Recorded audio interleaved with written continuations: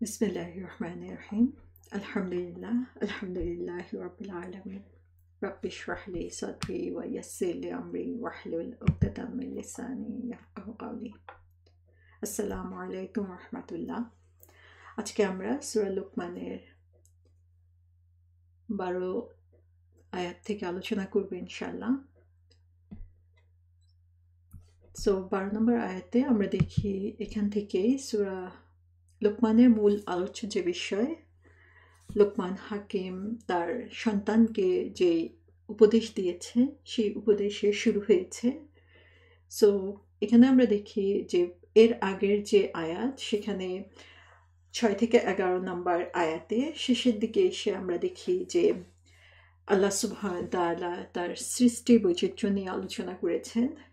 সেখানে 10 এবং 11 নম্বর আয়াতে আল্লাহ সৃষ্টি বৈচিত্র্য নিয়ে আলোচনা করেছেন। সেখানে আমরা দেখেছি তাওহীদের দুইটা বিশেষ দিক নিয়ে আল্লাহ আমাদেরকে শিক্ষা দিয়েছেন, তাওহীদে রুবুবিয়া এবং তাওহীদে উলুহিয়া, যে আল্লাহ যে রব এবং আল্লাহর যে ইলাহ, সেই ব্যাপারে আল্লাহর সৃষ্টি থেকে তাওহীদের যে শিক্ষা সেটা আমাদেরকে দেখিয়েছেন। এখানে আমরা দেখি লুকমান হাকিম তার সন্তানকে যখন উপদেশ দিয়েছেন, সেই উপদেশে টেক্সটের আলোকে তাওহীদের যে শিক্ষা, সেই শিক্ষাটা আমরা এখানে পাই। সো প্রথমেই যে কথাটা বলা যায় সেটা হচ্ছে যে লুকমান হাকিম যখন তার সন্তানকে উপদেশ দেন, সেই উপদেশগুলো এত গুরুত্বপূর্ণ ছিল যে 10টি উপদেশ দিয়েছেন তিনি তার সন্তানকে। সেই উপদেশগুলো এত গুরুত্বপূর্ণ ছিল। লুকমান হাকিম কিন্তু কোনো নবী ছিলেন না। সবচেয়ে বেশি যেই আলোচনাগুলো এসেছে সেগুলোর পরিপ্রেক্ষিতে দেখা যায় তিনি কোনো নবী ছিলেন না। তিনি খুব পায়াস একজন লোক ছিলেন। কিন্তু তার কথাগুলো এত গুরুত্বপূর্ণ ছিল যে আল্লাহ সুবহানাহু ওয়া তাআলা এত পছন্দ করেছেন তার কথাগুলো, যে তার উপদেশগুলোকে তিনি কোরআনে স্থান দিয়ে দিয়েছেন। তো সুবহানাল্লাহ, আমরা দেখি যে যখন এত গুরুত্বপূর্ণ কথা, এবং এই কথাগুলো সবার জন্য এত গুরুত্বপূর্ণ যে নবী না হওয়া সত্ত্বেও আল্লাহ সুবহানাহু ওয়া তাআলা এই কথাগুলোকে কোরআনে গুরুত্ব দিয়েছেন, কোরআনের স্থান দিয়ে দিয়েছেন। সো যদিও নবী রাসূল আল্লাহর কাছে পছন্দনীয় বান্দা, আল্লাহর প্রেরিত বান্দা তারা, কিন্তু তারপরেও আমরা দেখি যে পছন্দনীয় কথা এবং কাজ এবং গুরুত্বপূর্ণ কথা এবং কাজ আল্লাহর কাছে আলাদা ওয়েট ক্যারি করে। সেটা আমরা এই লুকমান হাকিমের কথাগুলো থেকে এবং কোরআনে তার স্থান পাওয়া থেকে বুঝতে পারি। তিনি লুকমান হাকিমের যে কথাগুলো আমরা হিস্ট্রি থেকে দেখতে পাই, সেখানে দেখি যে বিভিন্ন বর্ণনা এসেছে, যদিও কোরআনে তার ব্যাপারে খুব বেশি ডিটেলস আমরা দেখতে পাই না। যে হিস্ট্রি থেকে যেগুলো দেখতে পাই, মোর অথেন্টিক যে ইনফরমেশনগুলো আছে সেগুলো আমি ইনশাল্লাহ শেয়ার করবো এখানে। যে তিনি পরিচিত ছিলেন খুব ওয়াইজ এবং লার্নেড ম্যান হিসাবে। আরবি তিনি খুব সুপরিচিত ছিলেন, এবং আরবের বিভিন্ন পোয়েট্রি বা কবিতা যেগুলো ছিল, ইমরুল কায়েস, লাবিদ, সেই সব কবিতাতে, প্রি ইসলামিক যে কবিতা ছিল সেগুলোতে তার বিভিন্ন বর্ণনা এসেছে। বিভিন্ন ট্রেডিশনে দেখা গেছে যে হিজরার 3 বছর আগে রাসূল সাল্লাল্লাহু আলাইহি ওয়াসাল্লাম যখন ইসলামের দাওয়াত দিচ্ছিলেন, তখন মদিনা থেকে যারা মক্কায় গিয়েছিল হজ করার উদ্দেশ্যে, তাদের মধ্যে একজন ছিলেন সুয়াইদ বিন সামিত। তিনি রাসূল সাল্লাল্লাহু আলাইহি ওয়াসাল্লামের সাথে দেখা করতে গিয়েছিলেন। তখন রাসূল সাল্লাল্লাহু আলাইহি ওয়াসাল্লাম তাদেরকে বিভিন্ন জায়গায় কোরআনের দাওয়াত দিচ্ছিলেন গোপনে। তখন তাদের মধ্যে একজন সুয়াইদ বিন সামিত, তাকে যখন রাসূল সাল্লাল্লাহু আলাইহি ওয়াসাল্লাম কোরআনের কথা বলছিলেন, তখন তিনি বললেন রাসূল সাল্লাল্লাহু আলাইহি ওয়াসাল্লামকে যে আমিও এ ধরনের কিছু কথা আমার কাছেও আছে। তখন রাসূল সাল্লাল্লাহু আলাইহি ওয়াসাল্লাম বললেন যে এটা কি? তখন তিনি বললেন যে এটা হচ্ছে Luqman, the role of Luqman, যে লোকমানের যে পঞ্জিকা বা এই ধরনের কিছু একটা জিনিস। তখন রাসূল সাল্লাল্লাহু আলাইহি ওয়াসাল্লাম সেটা শুনতে চাইলেন। তখন তিনি বললেন যে এটাও ভালো জিনিস, কিন্তু আমার কাছে যেটা আছে সেটা এটার চেয়েও ভালো। এবং তখন তিনি কোরআনের কথাগুলো তাকে শোনালেন, এবং সুয়াইদ বিন সামিত বললেন যে ডেফিনেটলি এটা উইজডম অফ লোকমানের চেয়ে বেটার। এবং সেখান থেকে আমরা দেখি যে লোকমান হাকিম তখনকার সময়ে অনেক পরিচিত ছিল, এবং তার যে রোল অফ লোকমানও তখনকার সময়ে, যে তার যে কথা, সে বিভিন্ন ধরনের উদ্ধৃতি বা পংক্তি, সেগুলো তখনকার সময়ে অনেক পরিচিত ছিল এবং মানুষের কাছে সেগুলো সংরক্ষিত ছিল। সো ইবনে আব্বাস রাদিয়াল্লাহু আনহু থেকে বিভিন্ন বর্ণনা এসেছে যে লোকমান হাকিম একজন নিগ্র দাস ছিলেন, এবং সেখান থেকে তিনি একজন দাস থেকে তিনি একজন উঁচু লেভেলের ব্যক্তিতে পরিণত হয়েছিলেন শুধুমাত্র তার উইজডমের কারণে, এবং তিনি একজন জাজ হিসাবেও পরিচিত ছিলেন, এবং পরবর্তীতে আরাবিয়াতে তিনি একজন স্পোক পারসন হিসাবেও পরিচিত ছিলেন। সো আমরা দেখি যে কোরআনে তার ব্যাপারে খুব বেশি ডিটেলস আলোচনা করা হয় নাই এই অ্যাডভাইসগুলো ছাড়া। এটা কোরআনের একটা বিশেষ একটা দিক আমরা দেখে থাকি যে যেগুলো খুব বেশি রিলেভেন্ট জিনিস না, সেগুলোর ব্যাপারে কোরআনে আলোচনা করা হয় না। যে জিনিসগুলো আমাদের জন্য গুরুত্বপূর্ণ না, সেই জিনিসগুলো আসলে কোরআনে বলা হয়ে থাকে না। সো এটা আমাদের জন্য খুব গুরুত্বপূর্ণ একটা লেসন, যে আমাদের আসলে যে জিনিস আমাদের জীবনের জন্য গুরুত্বপূর্ণ সেগুলোতেই আমাদের ফোকাস করা দরকার। অনর্থক বিষয় নিয়ে খুব বেশি ডিটেলস আলোচনা করার আমাদের কোনো প্রয়োজন নাই। যে জিনিসটা আমরা সূরা কাহাফের মধ্যেও দেখে থাকি, যে সূরা কাহাফে আমরা আসহাবে কাহাফের ঘটনা দেখি, যে আল্লাহ সুবহানাহু ওয়া তাআলা আসহাবে কাহাফের বিশেষ কিছু ঘটনা সেখানে উদ্ধৃতি দিয়েছেন, কিন্তু সেখানে তিনি বলেছেন যে কত বছর তারা ঘুমিয়েছিল, সেখানে একটা কুকুর ছিল কি ছিল না, সেগুলো নিয়ে অনেক আলোচনা করা হয়ে থাকে, কিন্তু আল্লাহ সুবহানাহু ওয়া তাআলা সে ব্যাপারে ডিটেলস কিছু কিন্তু আমাদেরকে বলেন নাই, কারণ সেটা আমাদের জন্য তেমন ইম্পর্টেন্ট কোনো ব্যাপার না। সেটা জানা আমাদের জন্য, লাইফের জন্য খুব বেশি আমাদের জন্য কোনো চেঞ্জ আনবে না, সেটা আমাদের জন্য কোনো ইম্পর্টেন্ট কিছু না। সে কারণে আল্লাহ সেই জিনিসগুলো জানা আমাদের জন্য দরকারি মনে করেন না, এবং সেটা আমাদেরকে জানান নাই। তো এই জিনিসগুলো আসলে আমাদের জন্য ইম্পর্টেন্ট, যে কতটুকু আমাদের জানা প্রয়োজন, কোন জিনিসগুলো আমাদেরকে ডিগ আউট করতে হবে, কতটুকু কোশ্চেন করা প্রয়োজন, কী জিনিস নিয়ে আমাদেরকে রিসার্চ করতে হবে, সেটা কিন্তু আমাদেরকে বুঝতে হবে, এবং সে কত ডিটেলস আমাদের জানা দরকার সেটা আমাদের জানতে হবে। এটা আল্লাহ সুবহানাহু ওয়া তাআলা এখানে আমাদেরকে শিখাচ্ছেন। আজকে আমরা এমন একটা সময়ে রয়েছি যে আমাদের অনেক সোর্স অফ ইনফরমেশন রয়েছে, এবং সেই জিনিসগুলো আমরা কতটুকু আসলে জানবো, কতটুকু, এবং আমাদের সময়ের গুরুত্বটুকু আমাদের বুঝতে হবে, যে কতটুকু আমরা এই জিনিসগুলোর পিছনে সময় দিব। এখন যেমন আমরা করোনা কোভিড-19 সময়ের মধ্যে রয়েছি, যে এত বেশি ইনফরমেশন রয়েছে, সো আমরা দেখা যায় যে এটার পিছনে অনেক সময় দিচ্ছি, এবং অনেক ভিডিও, অনেক ইনফরমেশন দেখা যায়। এটার পিছনেও দেখা যায় যে কেউ স্বপ্ন দেখলো, সেই স্বপ্নের নিয়ে কত ধরনের আলোচনা রয়েছে, সেই স্বপ্নের তাবির নিয়ে কত রকম আলোচনা রয়েছে, সেই স্বপ্ন দেখা ঠিক হলো কি হলো না সেটা নিয়েও কত রকমের আলোচনা রয়েছে। সো আসলে আমাদের চিন্তা করতে হবে এটা রিলেভেন্ট কিনা, এটার পিছনে এত সময় দেওয়ার দরকার আছে কিনা। সো এরকম বিভিন্ন ধরনের আলোচনা আমাদের সময়ের সাথে চলে আসে। সো এগুলো আসলে আমাদের চিন্তা করতে হবে যে কোনটার পিছনে কতটুকু সময় দিতে হবে। এর চেয়ে বেটার জিনিস রয়েছে যেগুলোর পিছনে আমাদের সময় দেওয়া দরকার।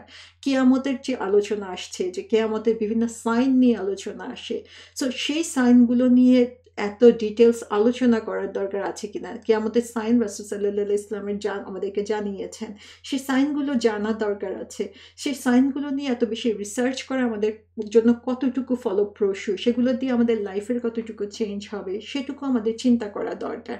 সো যেটুকু আমাদের জন্য উপকারী সেটুকু শুধু আমাদের জানা দরকার।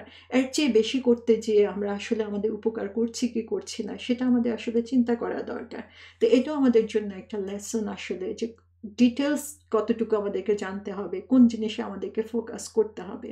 এটাও আরেকটা জিনিস, যে আমরা অনেক সময় এত বেশি ডিটেলস জানতে চেয়ে যে জিনিসে আমাদের ফোকাস করা দরকার সেই ফোকাস থেকে আমরা দূরে সরে যেয়ে লেস ইম্পর্টেন্ট জিনিসে আমরা এত বেশি সময় দিই যে মোর ইম্পর্টেন্ট জিনিস আমাদের জীবন থেকে লস্ট হয়ে যায়।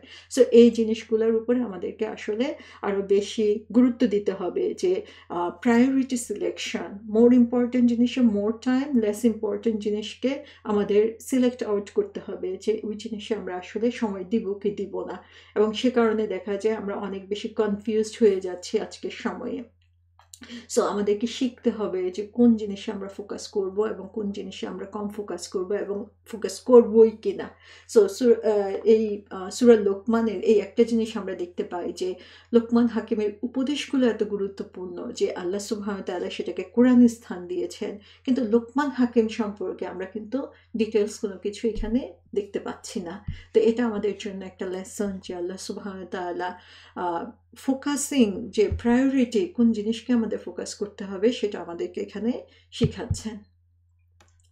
সো এখানে আমরা দেখি যে আল্লাহ সুবহানাহু ওয়া তাআলা 12 নম্বর আয়াত শুরু করেছেন, ওয়ালাকাদ আতাইনা লুকমানাল হিকমাতা আনিশকুর লিল্লাহ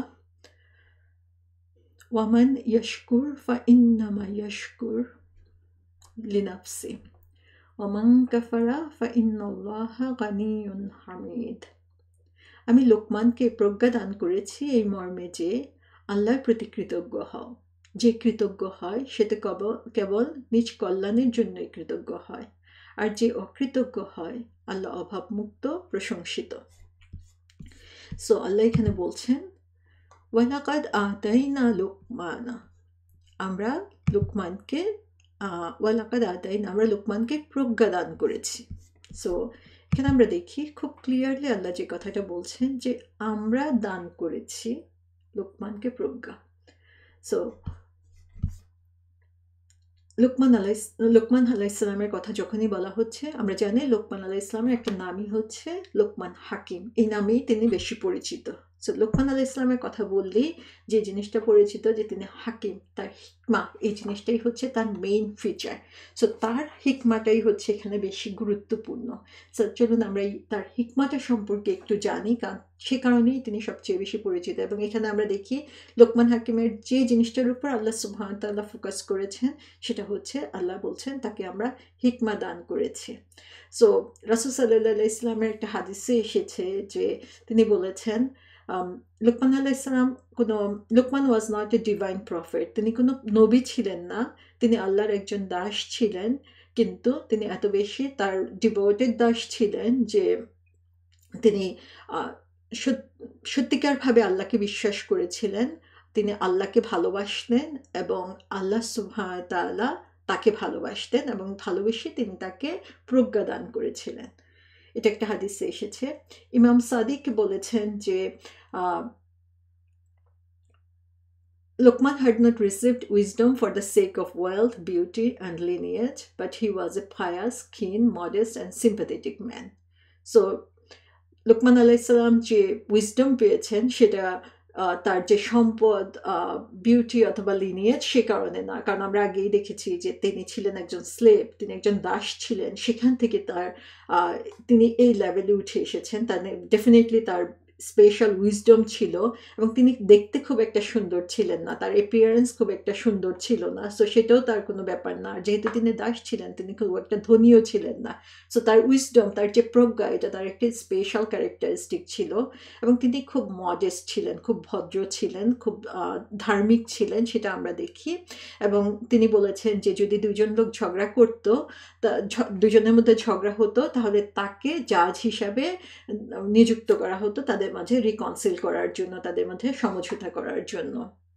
এবং তিনি যারা শিক্ষিত মানুষ ছিলেন তাদের সাথে তার উঠা বসা ছিল এবং তিনি অনেক বছর বেঁচে ছিলেন। এটা একটা বর্ণনায় এসেছে যে প্রায় 560 বছর তিনি বেঁচে ছিলেন। তিনি দাউদ আলাইহিস সালামের সময়ে বেঁচে ছিলেন এবং তিনি আইয়ুব আলাইহিস সালামের নিফিউ ছিলেন, আইয়ুব আলাইহিস সালামের ভাগিনা ছিলেন, সে ধরনের একটা বর্ণনা এসেছে। এবং ইমাম সাদিক বলেছেন যে তিনি তখনকার সময়ে একজন লিডার ছিলেন, তাকে কোনো হেভেনলি বুক দেন নাই, কোনো হলি বুক দেন নাই, কিন্তু তিনি তার প্রজ্ঞার জন্য তখনকার সময়ে খুব উঁচু দরের একজন লোক হিসাবে পরিগণিত হয়েছিলেন।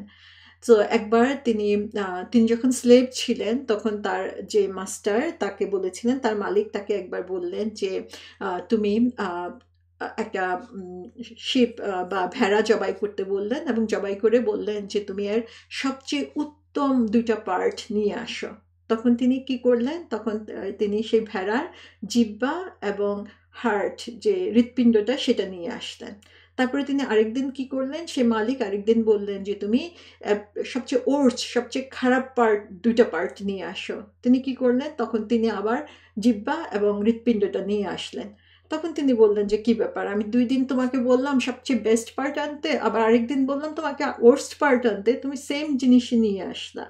তখন তিনি বললেন যে যদি জিহ্বা সবচেয়ে সত্যের পথে সবচেয়ে কাজে লাগে তাহলে এটা হচ্ছে best part of the body, আর যদি সত্যের পথে কাজে না লাগে তাহলে হচ্ছে এটা হচ্ছে worst part of the body. এবং same thing for the heart. তাহলে আমরা দেখি যে তার উইজডম, তার যে প্রজ্ঞাটা এখানে আমরা দেখতে পাই যে তিনি কিভাবে এটাকে কাজে লাগিয়েছেন, যে আমাদের জিহ্বাটাকে আমরা যদি ভালোর জন্য কাজে লাগাই তাহলে হচ্ছে এটা বেস্ট, আর আমরা যদি খারাপের জন্য কাজে লাগাই তাহলে it can be the worst part of the body. Same thing for our heart two.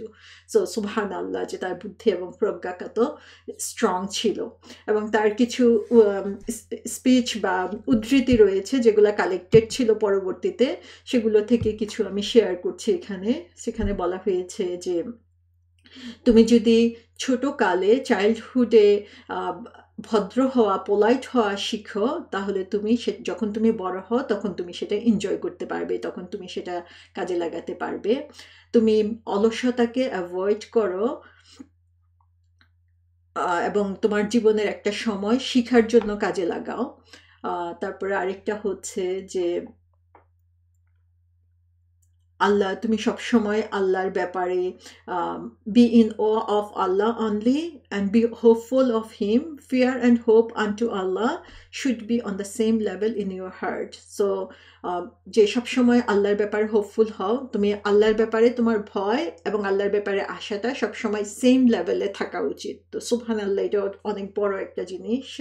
Do not rely on the world and consider it as a bridge to pass through it. যে তুমি দুনিয়ার উপরে ভরসা করো না, দুনিয়াটাকে তুমি একটা ব্রিজ হিসাবে মনে করো, যে এটা জাস্ট হচ্ছে একটা ব্রিজ তোমাকে আদার ওয়ার্ল্ডে যাওয়ার জন্য। Be aware that in the hereafter you will be asked for 4 things of your youth, that in what way you spent it, of your lifetime, that how you ended it, of your wealth, that how you earned it, and in what way you spent it. আমরা দেখি same জিনিস রাসূল সাল্লাল্লাহু আলাইহি ওয়াসাল্লাম পরবর্তীতে আমাদেরকে শিখিয়েছেন। Do not long for what people have and treat with all people pleasantly. তাহলে অন্য লোকের কি আছে সেটার জন্য তুমি চেয়ে থেকো না, এবং মানুষের সাথে প্লিজেন্টলি ব্যবহার করো। Consult with your fellow travelers very much and do divide your traveling provision among them. তাহলে যখন তুমি অন্যদের সাথে চলছো তাদের সাথে কনসাল্ট করো এবং তোমার যা আছে অন্যদের সাথে শেয়ার করো। Establish your prayers on time. Perform the prayer in congregation even at the most difficult condition. If you are keeping up prayer, do protect your heart. If you are busy eating, protect your throat. So এগুলো হচ্ছে কিছু saying Lokman হাকিমের, যেগুলো পরবর্তীতে সংরক্ষিত ছিল। So আমরা দেখি তার কথাগুলো আসলেই খুব সুন্দরভাবে তিনি বলেছিলেন, যে তার উইজডমের কিছু পার্ট আমরা এখানে দেখতে পাচ্ছি। সো এখানে আমরা যেটা দেখতে পাচ্ছি যে 12 নম্বর আয়াতে যেটা বলা হচ্ছে, ওয়ালাকাদ আতাইনা লুকমানাল হিকমাতা। সো ওয়ালাকাদ, এখানে 3টা লেভেলের গুরুত্ব দেওয়া হচ্ছে। লা নিজেই হচ্ছে এক ধরনের গুরুত্ব, কাদ হচ্ছে ফর শিওর, সেটাও এক ধরনের গুরুত্ব, এবং আতাইনা হচ্ছে উই গেভ হিম, এটা পাস্ট টেন্সে বলা হচ্ছে। সো এটাও এক ধরনের গুরুত্ব। সো আল্লাহ সুবহানাহু ওয়া তাআলা এখানে খুব বেশি গুরুত্ব দিয়েছেন যে আমরা লোকমানকে এই হিকমা দিয়েছি। সো আল্লাহ সুবহানাহু ওয়া তাআলা বলছেন যে এটা আসলে আল্লাহর পক্ষ থেকে দেওয়া একটা গিফট লোকমান আলাইহিস সালামের জন্য, যে আল্লাহ সুবহানাহু ওয়া তাআলা এই গিফটটা তাকে দিয়েছেন। সো এটা হচ্ছে আল্লাহর পক্ষ থেকে লোকমান হাকিমকে দেওয়া একটা গিফট, এবং আতাইনা বলে আল্লাহ সুবহানাহু ওয়া তাআলা বলছেন যে উই গেভ হিম। সো আল্লাহ সুবহানাহু ওয়া তাআলা লোকমান হাকিমকে স্পেশাল গিফটটা দিয়েছেন। আমরা দেখি যে এটা হচ্ছে আল্লাহর পক্ষ থেকে এক ধরনের ইন্সপিরেশন, যেটা আমরা মারিয়াম আলাইহিস সালামের জন্য দেখি আল্লাহ সুবহানাহু ওয়া তাআলা দিয়েছেন, মুসা আলাইহিস সালামের মাকে দিয়েছেন। এটা ওহী না, কিন্তু এক ধরনের ইন্সপিরেশন আল্লাহ তাদের মনের মধ্যে দিয়ে দেন, যেটা তারা বুঝতে পারেন যে আল্লাহর পক্ষ থেকে এসেছে। সো আমাদের জন্য যেটা যে উইজডম পেতে হলে আমাদেরকে কি করতে হবে, আমাদেরকে আল্লাহর কাছে দোয়া করতে হবে, আল্লাহর কাছে চাইতে হবে যে আল্লাহ যাতে আমাদেরকে এই উইজডমটা দেন। এবং সেই উইজডমের জন্য আল্লাহ রাসূল সাল্লাল্লাহু আলাইহি ওয়াসাল্লাম আমাদেরকে দোয়া শিখিয়ে দিয়েছেন যে আল্লাহর কাছে আমাদেরকে চাইতে হবে। বুখারী শরীফের একটা হাদিসে এসেছে, আল্লাহ সুবহানাহু ওয়া তাআলা বলে দিয়েছেন আমাদেরকে চাইতে হবে, আল্লাহুম্মা আল্লিমনিল কিতাবা ওয়াল হিকমা ওয়া ফাক্কিহনি ফিদ্দিন, যে ও আল্লাহ teach me the book and wisdom and grant me understanding of the religion. So চলুন আমরা এই দোয়াটা শিখি যে আল্লাহ আমাদেরকে যাতে এই আল্লাহর যে বুক, সেই বুকটা এবং আল্লাহর যে উইজডম, সেই উইজডম আমাদেরকে দেন, এবং আল্লাহ আমাদেরকে যে দিন দিয়ে দিয়েছেন সেই দিনটা যাতে আমরা বুঝতে পারি। সো এটা হচ্ছে রাসূল সাল্লাল্লাহু আলাইহি ওয়াসাল্লাম আমাদেরকে শিখিয়ে দিয়েছেন যে আমরা যাতে এই দোয়াটা শিখি এবং আমরা যাতে এই উইজডম বা জ্ঞান আমরা অর্জন করতে পারি। সো আল্লাহ বলছেন যে উই গেভ লুকমান আল হিকমা, আমরা লুকমানকে এই হিকমা বা উইজডম দিয়ে দিয়েছি, আমরা তাকে এই স্পেশাল গিফটটা দিয়ে দিয়েছি। সো এখানে আমরা দেখি যে হিকমা শব্দটি এসেছে এবং এই সূরার প্রথম থেকে আমরা এই হিকমা শব্দটার সাথে বারবারই পরিচিত হচ্ছে। এটা একটি কোর ওয়ার্ড এই সূরার মধ্যে। সেই হিকমাটা কোত্থেকে এসেছে? হাকামা শব্দ থেকে এসেছে, এবং হাকামা শব্দের সাথে আমরা আগেও পরিচিত হয়েছি যে হাকামা শব্দের অর্থ হচ্ছে যে কোনো ধরনের খারাপ কাজ বা রং ডুইং অথবা কারাপশন থেকে প্রিভেন্ট করা। হাকামা শব্দের আরেকটা অর্থ হচ্ছে যে two B wise, true nature of things সম্পর্কে জ্ঞান রাখা, জাজমেন্ট অথবা ডিসিশন পাস করা, এটা হচ্ছে হাকামা শব্দের অর্থ। সেখান থেকে হিকমা শব্দটা এসেছে। হিকমা শব্দের অর্থ উইজডম, এটা হচ্ছে নর্মাল অর্থ আমরা জানি। এটা মেইন অর্থ হচ্ছে to place something in correct place, যে জিনিস যেখানে থাকা প্রয়োজন সেখানে এটাকে প্লেস করা, এটাই হচ্ছে উইজডম, হিকমা। সো হিকমার সাধারণ যে অর্থ সেটা হচ্ছে যে বেনিফিশিয়াল নলেজ দ্যাট অ্যাক্টেড আপন, যে জ্ঞান মানুষের উপকার করে সেটা যখন কাজে পরিণত করা হয় তখন সেটাকে হিকমা বলা হয়ে থাকে। সো এই উইজডম জিনিসটা হচ্ছে, এই হিকমা জিনিসটা হচ্ছে এক ধরনের ইনসাইট, যেটা হচ্ছে মানুষের জ্ঞানের আলোকে যে আল্লাহ সুবহানাহু ওয়া তাআলা মানুষকে যে নলেজ দিয়েছেন, সেই নলেজটা যখন মানুষ অর্জন করবে এবং সেটাকে কাজে পরিণত করবে তখন সেটাকে উইজডম বলা হয়ে থাকে, তখন সেটাকে হিকমা বলা হয়ে থাকে। সো এটা হচ্ছে এক ধরনের কনসেপ্ট, যে কনসেপ্ট নলেজ এবং ডিপ রিকগনিশন, যে আমি একটা জ্ঞান অর্জন করলাম, সে জ্ঞানটাকে আমার আসলে আন্ডারস্ট্যান্ড করতে হবে, বুঝতে হবে, সেটাকে ডিপলি, সেটাকে বুঝার মাধ্যমে সেটাকে যখন আমি আমার কাজে পরিণত করব, যে জাস্ট হচ্ছে একটা জিনিস শিখলাম বমি করে বের করে দিলাম এরকম না, সেটাকে আমার ইন্টারনালাইজ করতে হবে, সেটাকে আমার বুঝতে হবে এবং বুঝে সেটাকে আমার কাজে পরিণত করতে হবে, এবং আমার কাজ থেকেই বোঝা যাবে যে এই কাজটা আসলে আমার কতটুকু ভিতর থেকে আসছে। সো উইজডমটা হচ্ছে সেরকম যে আমার জ্ঞানের সাথে সাথে আমাকে সেটা জ্ঞানটাকে কাজে পরিণত করতে হবে।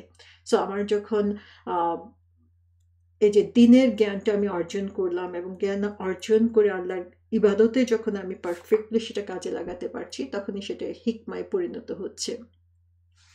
সো জ্ঞান এবং ইন্টালেক্ট দুইটাকেই আমার একসাথে এখানে কাজে লাগাতে হচ্ছে।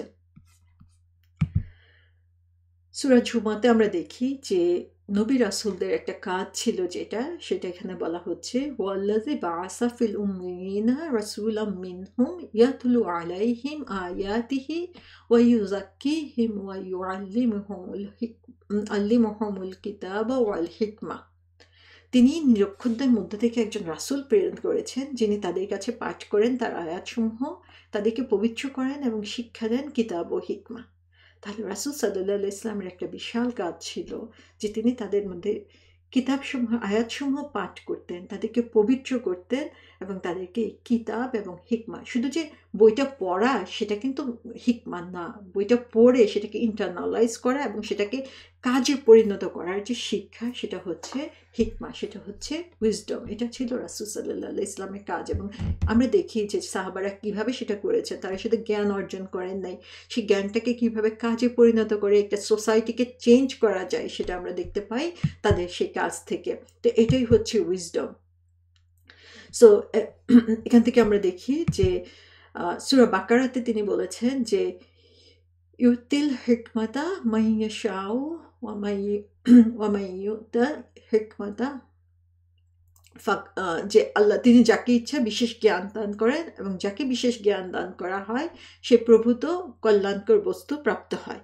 সো এই যে হিকমা, এই হিকমাটা আসলে আল্লাহর পক্ষ থেকে একটা বিশেষ জ্ঞান, এই হিকমাটা আল্লাহর পক্ষ থেকে একটা বিশেষ রহমা। এটা আমাদেরকে চিন্তা করতে হবে যে এটা যে কেউ পায় না। এই যে আল্লাহ সুবহানাহু ওয়া তাআলা লুকমান হাকিমকে হিকমা দান করেছেন, এটা আল্লাহর পক্ষ থেকে বিশেষ একটা গিফট আল্লাহ সুবহানাহু ওয়া তাআলা দিয়েছেন। আল্লাহর পক্ষ থেকে এটা বিশেষ একটা উপহার, এবং আল্লাহ যাকে পছন্দ করেন তার জন্যই আল্লাহ এই উইজডমটা দিয়ে দিয়েছেন, আর তার জন্যই আল্লাহ রাব্বুল আলামিন এটা দান করেন।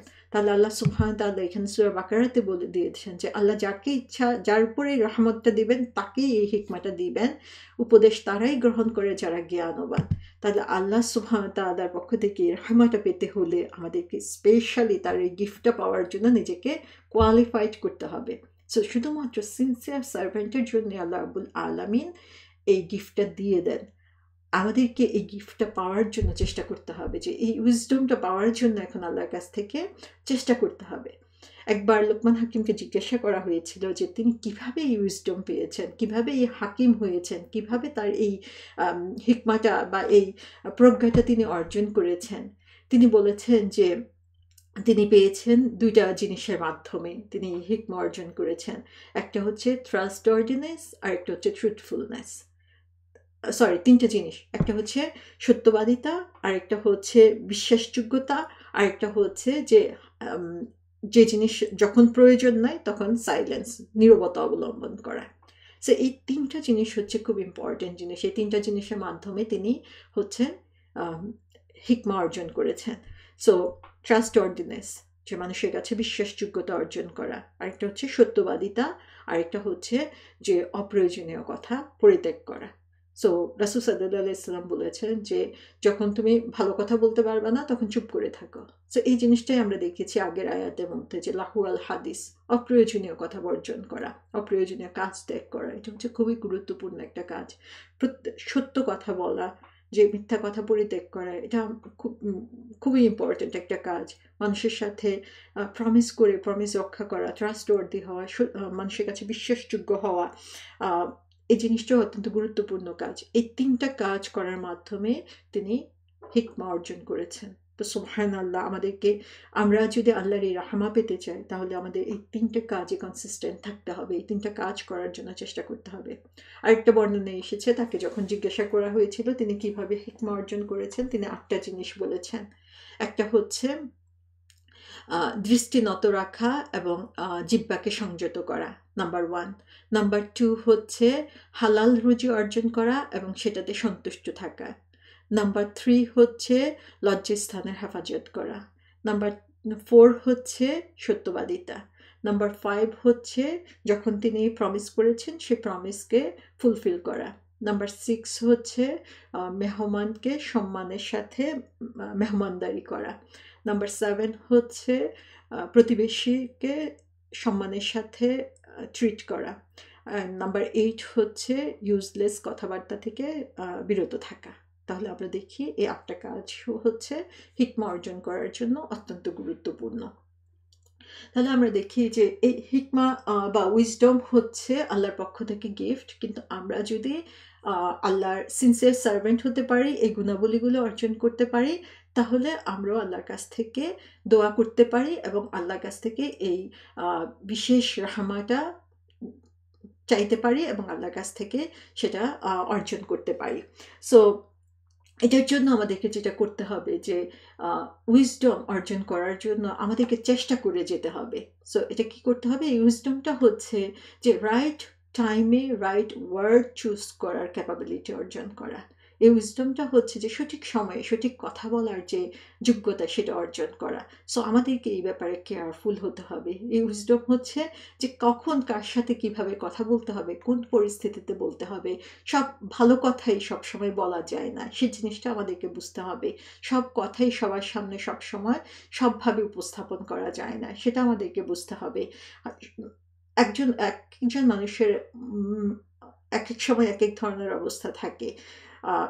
মানুষের মেন্টাল অবস্থা বুঝে, তার তখনকার কি পরিস্থিতি সে অবস্থা বুঝে তাকে সেই কথাটা আমাদেরকে বলতে হবে।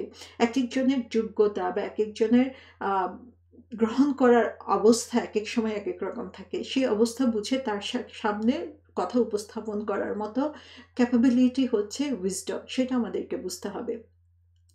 সো আমাদেরকে জ্ঞান অর্জন করতে হবে এবং সেই জ্ঞান অর্জনের মাধ্যমে সেইভাবে আমাদের জীবনকে লিড করতে হবে, সেটা হচ্ছে উইজডম। আমাদের বিহেভিয়ার এবং অ্যাটিটিউডকে সে অনুযায়ী ট্রান্সফর্ম করাটা হচ্ছে উইজডম। আমরা শুধু জ্ঞান অর্জনই করে গেলাম, কিন্তু সে অনুযায়ী আমার জীবনের চেঞ্জ হলো না, আমার অ্যাটিটিউড চেঞ্জ হলো না, আমার বিহেভিয়ার চেঞ্জ হলো না, তাহলে আমি উইজডম অর্জন করি নাই। সেটা আমাদেরকে বুঝতে হবে। আমাদের যে নলেজ, সেই নলেজকে বেস্ট পসিবল ওয়েতে ইমপ্লিমেন্ট করতে হবে, সেটা আমাদেরকে চিন্তা করতে হবে। সো এই যে জিনিসগুলোকে যখন আমরা ইন্টারনালাইজ করতে পারবো, আমাদের জ্ঞানকে আমাদের সবচেয়ে বেস্ট ওয়েতে আমি কাজে লাগাতে পারবো, তখনই বুঝতে হবে যে আমি উইজডম, হিকমা অর্জন করতে পারছি। এই রমজান মাসে আমি চিন্তা করব যে এই রমাদানে সব কাজই ভালো কাজ, কিন্তু কখন কোন কাজটা করলে বেস্ট রেজাল্ট আমি পেতে পারবো সেটা আমি চিন্তা করব। কোন কাজটা করে আমি সবচেয়ে বেশি হাসানা পাবো সেটা আমি চিন্তা করব। যে রমজানে অবশ্যই যে কোনো সময়ে last third part of the নাইটে তাহাজ্জুদের নামাজ হচ্ছে আল্লাহর কাছে পছন্দনীয়। রমাদানে সেটা আরও বেশি পছন্দনীয়। তাহলে আমরা কেন সেটা বেশি করে চেষ্টা করব না? যে কোনো সময়ে দান খয়রাত করা হচ্ছে, সাদাকা হচ্ছে আল্লাহর কাছে পছন্দনীয়। রমাদানে সেটা আরও বেশি পছন্দনীয়। কেন আমরা সেটা বেশি করে করব না? যে কোনো সময়ে ভালো কাজ, ভালো ব্যবহার আল্লাহর কাছে অনেক বেশি পছন্দনীয়। রমাদানে সেটা গুরুত্ব আরও বেশি বেড়ে যায়। কেন আমরা সেই সময় আমাদের জিহ্বাকে সংযত করব না? কেন আমরা সেই সময় বেশি বেশি করে ভালো কথা বলবো না? সো এরকমভাবে এই রমাদানকে আমরা চিন্তা করব যে আমার এই উইজডমকে, আমার নলেজকে ইমপ্লিমেন্ট করার সবচেয়ে বেস্ট উপায়। এই সময়ে আমি আমাকে নিজের বিহেভিয়ারকে ট্রান্সফর্ম করার, আমার নলেজকে কাজে লাগানোর জন্য আমি বেস্ট টাইম চিন্তা করব। এবং যখন আমি এটা করব, এই রমাদানকেই যখন আমি সবচেয়ে বেশি করে আমার অ্যাকশন প্ল্যানের জন্য চিন্তা করব, রমাদানের পরে আমি সেটাকে আরও বেশি বেশি করে কাজে লাগানোর জন্য, আমার বিহেভিয়ার বা ক্যারেক্টারকে চেঞ্জ করার জন্য আরও বেশি করে সুযোগ নিব এবং আমার পুরো লাইফটাকে আমি এভাবে চেঞ্জ করে নিতে পারবো। তো আল্লাহ সুবহানাহু ওয়া তাআলা আমাদেরকে তৌফিক দিন যাতে আমরাও এই উইজডম অর্জন করতে পারি, এই নলেজ অনুযায়ী আমরা আমাদের বিহেভিয়ার, অ্যাটিটিউড এবং আমাদের অ্যাকশনকে চেঞ্জ করতে পারি। আমরা সবাই যাতে লুকমান হাকিম হতে না পারলেও আমরা সবাই যাতে হিকমা অর্জন করতে পারি। আল্লাহ রাব্বুল আলামিন আমাদের সবাইকে সেই তৌফিক দিন। আসসালামু আলাইকুম ওয়া রাহমাতুল্লাহ।